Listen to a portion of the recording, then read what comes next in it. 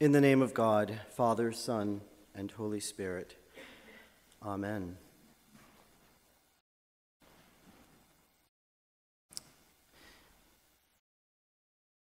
This gospel text is something that we hear quite often on the occasion of a funeral. In fact, ironically, I've actually preached on this text twice already in the past 10 days at two separate funerals. We hear these reassuring words of Jesus and cannot but think of the eternal place God has prepared for us at the end of our earthly pilgrimage. There is a place beyond this fragile earth, our island home, from which the great cloud of witnesses encircles us all.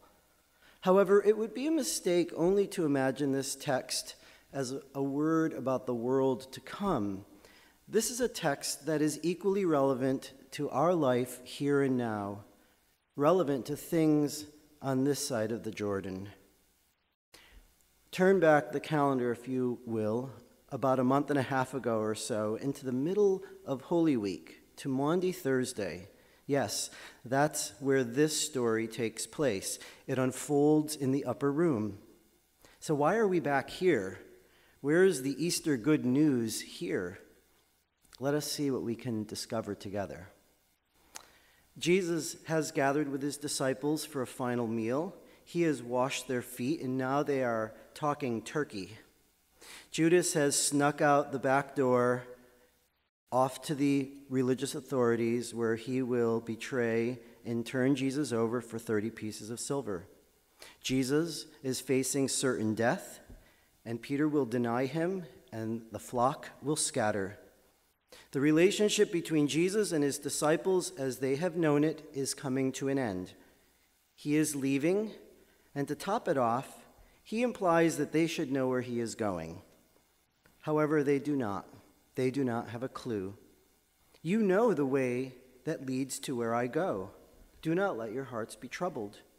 Jesus seeks to reassure his followers that things will sort out. However, it sort of falls flat, sort of like in those moments when my wife and I are in sort of a stressful situation and I tell her to relax. That oddly doesn't usually work in my household. And it's not working here. This is heavy stuff, and they are wigging out, understandably so. He is trying to reassure them. Thomas, as usual, is the guy who speaks up and says what is probably on everyone else's mind. You are leaving, creating a place for us, but we do not know the way. However, will we find the way? We know this Thomas, and we know this question he raises. This is a question we ask ourselves at an emotional and spiritual level throughout all our lives. Where are we going, and how are we going to get there? However, this morning, I'm a little bit more curious to have us think about Philip's imperative, and unfortunately, it didn't get printed in your bulletin this morning, but Marcella read it beautifully. Show us the Father, and we will be satisfied. I suspect you could have heard a pin drop in the room as Philip essentially presses Jesus for some hard evidence and essentially asks the question, what does God look like? Understandably, in those stressful moments when the bottom falls out, we seek some reassurance, some strong something to hold on to. Perhaps this is what Philip needs now, a word of confidence and hope to help him through the storm.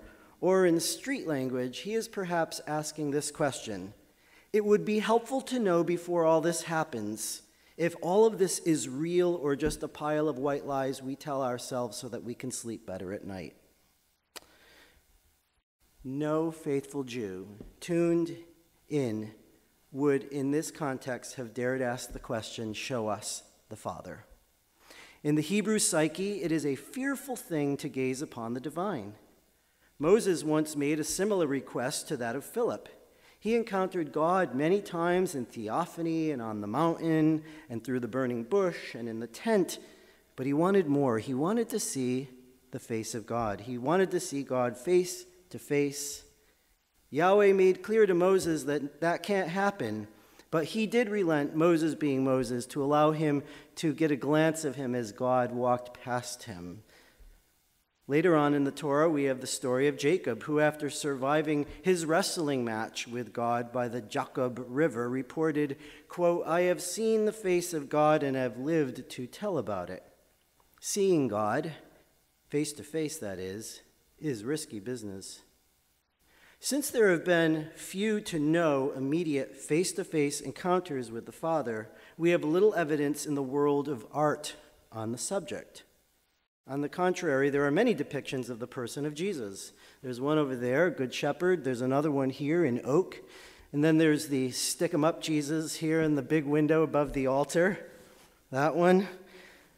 That image of what we know to be the historical Jesus, that Middle Eastern Jewish man with the long hair. There's tons in art about that Jesus. However, the Father, not so much. I'm aware of a few attempts, and in fact, I'm really only aware of two. The first is the all-seeing eye, or the eye of providence. And you've seen it all your life, whether you know it or not. It's right up there. That's not the Trinity, that triangle. That is the all-seeing eye of God. And it's very often found in these Victorian buildings right up there. You've also seen it on the dollar bill.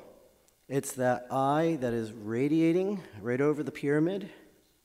It is sort of an Orwellian image of a God keeping an eye on things. Our founding fathers loved that image because they were deists.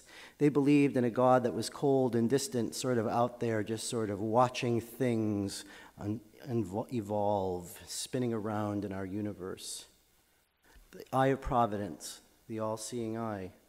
The other image of God the Father, of which I am aware, is the famous fresco on the ceiling of the Sistine Chapel.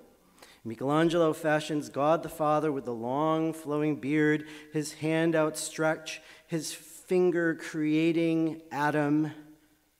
Of course, the whole notion of the first person of the Trinity being depicted as a man is problematic from the start.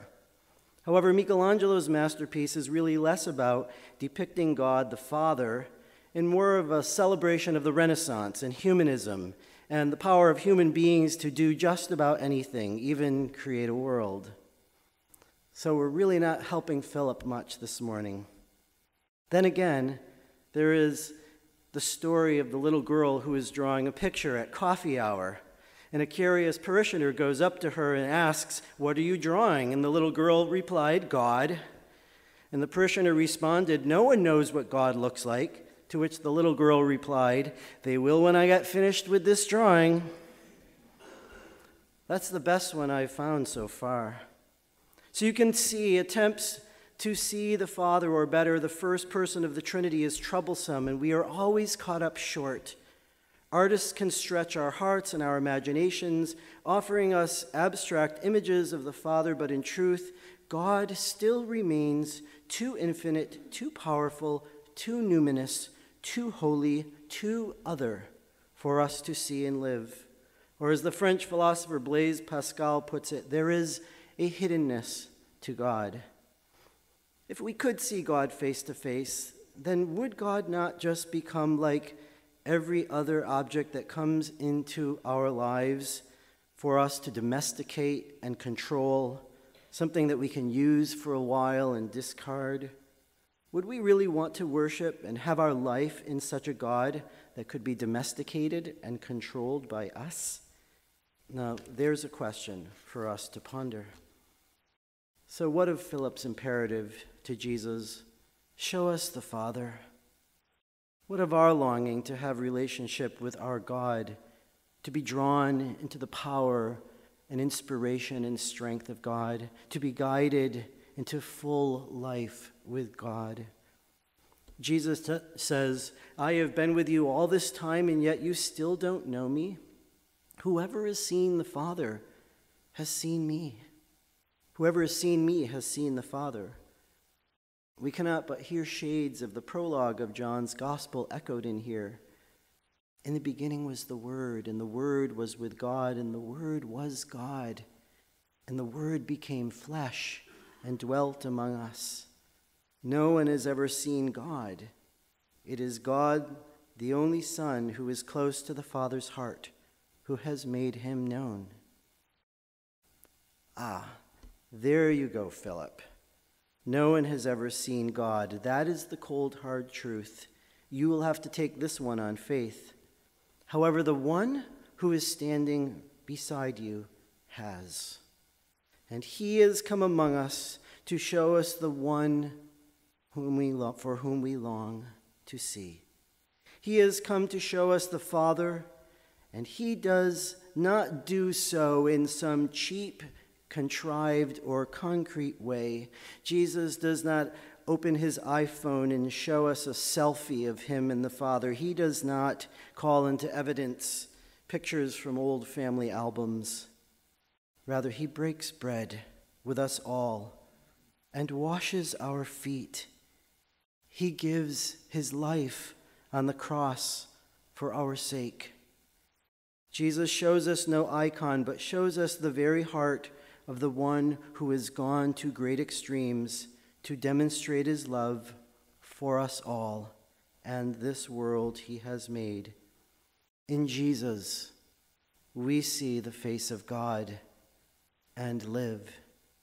In Jesus, we see the God who returns to a bedraggled and dispirited and hopeless band of bedraggled disciples on their worst day, and comes and robs the grave of its power and fills them with hope and begins the great work of restoration, healing, and reconciliation, and continues it still in us.